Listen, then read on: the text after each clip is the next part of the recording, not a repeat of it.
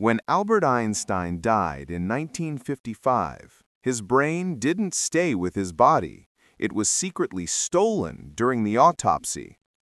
On April 18, 1955, Einstein died at Princeton Hospital in New Jersey.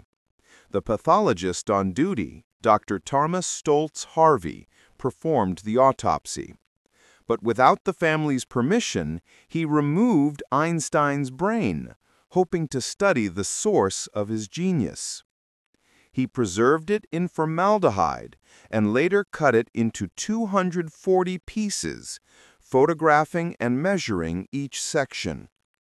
When Einstein's son found out, he was furious, yet Harvey convinced him to let scientists study it in the name of science. Over the years, Harvey carried the brain in jars from Kansas to California, showing it to researchers and journalists. Some studies later claimed Einstein's brain had more glial cells in regions linked to mathematical reasoning, but experts still debate what that really means. Dr. Harvey lost his medical license and lived quietly for decades. When he died in 2007, the brain was still divided in labs across America. A genius's mind, scattered quite literally in the pursuit of understanding genius itself.